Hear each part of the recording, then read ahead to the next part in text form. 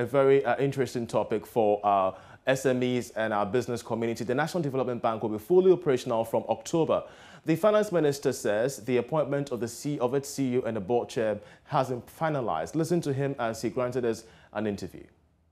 SEC is important for capital markets because you are then beginning to look at the real issue of infrastructure needs and long-term capital, which has been the bane in this country for a while. So we need to get creative about it. And in there, of course, is embedded the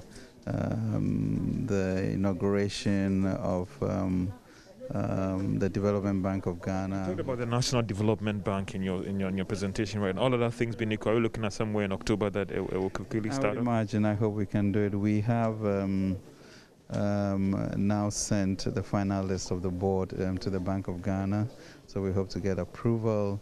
We have selected the first CEO, so he will be 24/7 from now, and we expect therefore for an efficient execution of that. When are we finally hoping that the government will take a decision on how to use the special drawing rights from the fund? I mean, the board approved of the fund, and on the 23rd of